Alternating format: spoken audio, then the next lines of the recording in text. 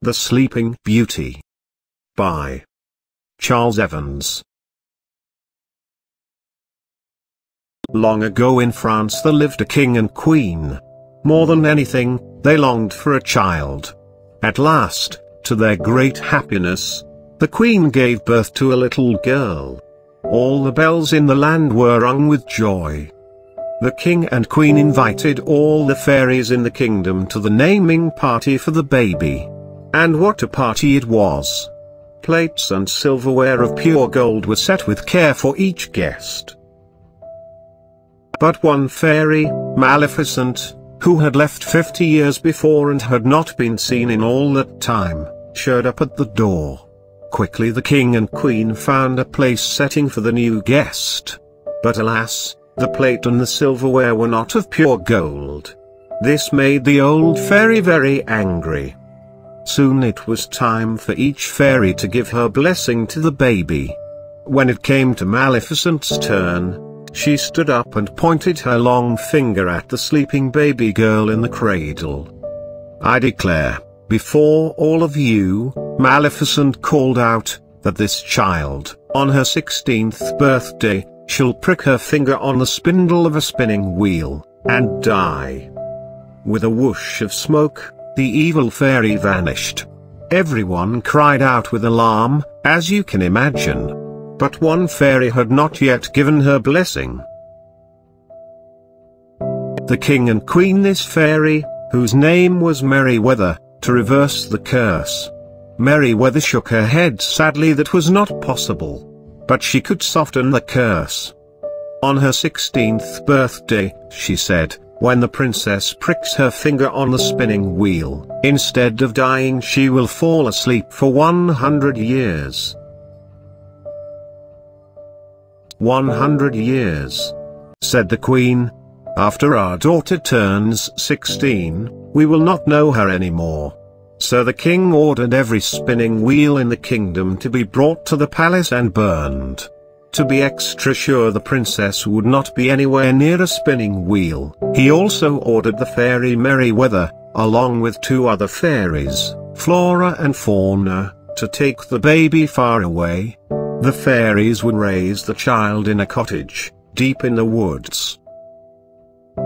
There, they would keep her safe until after her 16th birthday. After that day it would be safe to bring back the princess, who had been named Aurora, to the castle. Aurora grew up knowing no others than the 3 fairies, whom she knew as her aunts. The animals of the forest were her friends.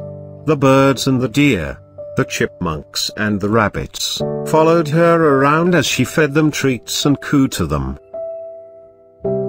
From the time she was little, Aurora was told she must stay inside the hills that surrounded them. She did not mind that in the least. The woods were wide and deep inside the hills, and there was plenty of room for her to play. One day, Aurora came home to the cottage to find her 3 aunts preparing for a party. "What's going on?" she said. "Tonight we will celebrate your 16th birthday," said Flora. "It is?" said Aurora. "That means tomorrow I will go back to the castle." "Yes," said Merryweather. "We have kept you safe from that spinning wheel for 16 years.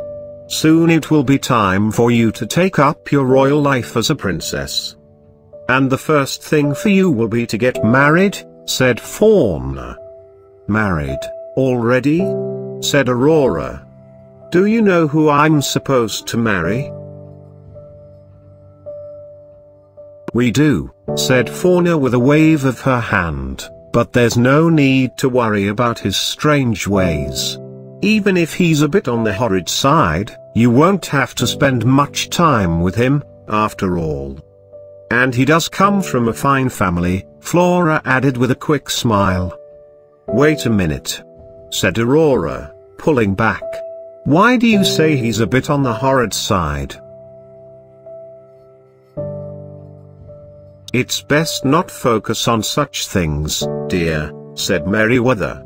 "Just do everything your husband tells you to do," said Flora, and you will be fine. This is not turning out like I thought," cried Aurora. "How long do I have to stay married?" "Why, for the rest of your life, of course," said Fauna. "No, no, this is all wrong," cried Aurora. She turned away, then said in a firm voice, "I would rather prick my finger on a spinning wheel and fall asleep for 100 years. Maybe by the time I wake up, people won't have to get married if they don't want to." And she ran out the door. "Dear me," said Merryweather to the other two fairies. "I don't believe we prepared her very well for this day." Aurora ran deep into their woods where her animal friends lived. The deer hopped beside her, along with the rabbits and chipmunks. "We have to get out of here," she said to all of them. Then pointing to a mountain pass, she said, "We will go right through the hills." Soon Aurora came to a road. In the distance was a carriage, coming closer to her. As the rider approached, her animal friends scattered. "Hail," said the stranger. "I'm afraid my carriage scared away your pets. May I give you a lift?" Aurora had never seen a man before. But she couldn't think about that, unless she could find a spinning wheel. The very next day her aunts would take her back to the palace. "Actually," said Aurora to the stranger, "there is something I need a great deal." "What's that?" said the stranger, hopping out of the carriage. Very nicely dressed was he, and well-mannered, too. "A spinning wheel," said Aurora. "A spinning wheel," said the stranger. "But there are none left in the land, everyone knows that." "Well, you see," said Aurora, rubbing her hands together, "I have this friend. She needs a spinning wheel in the worst way." Aurora looked directly at the stranger. "It's a matter of life or death." The stranger looked at Aurora's eyes. "At last," he said, "I may know of one," he said. "But this needs to stay between you and me." The stranger stepped closer. "Not far from here lives an old woman who spun yarn all her life. When the orders came to burn all the spinning wheels, she could not bear to let go of her beloved spinning wheel, as it had been in her family for many years. She came to me," he said, pointing down the road, "since I'm a prince from the next kingdom. She begged me to let her store it away safely. So I put it in the attic room of my castle tower, where no one ever goes, until the 16 years had passed." "Would you take me to your tower?" said Aurora. "I shouldn't," said the prince. Then after a moment, he said, "But I will."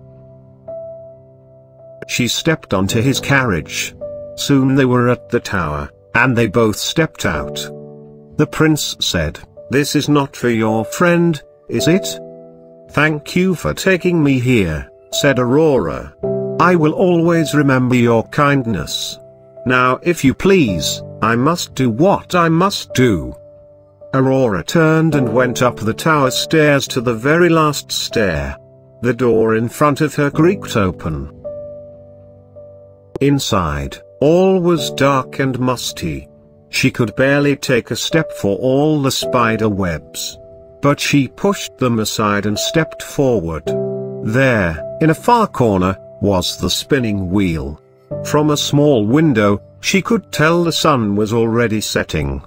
"I hope this works," she said, "before it's too late." Aurora held out her finger to the tip of the spindle. She pricked her finger on that spindle. One tiny droplet of blood dripped from her finger. At once, Aurora felt dizzy. She fell onto an old dusty velvet blanket that lay on the attic floor, and fell into a deep sleep. Moments later, all the others in the castle, servants and royals alike, fell asleep too, and so did the prince, who was still waiting for her outside the tower. Within hours, Thorns and vines had sprung up and wrapped around the castle, so thickly that no human or beast could pass through. For 100 years, Aurora and the others slept. After 100 years had passed, Aurora blinked her eyes awake. Then all the others in the castle also awoke.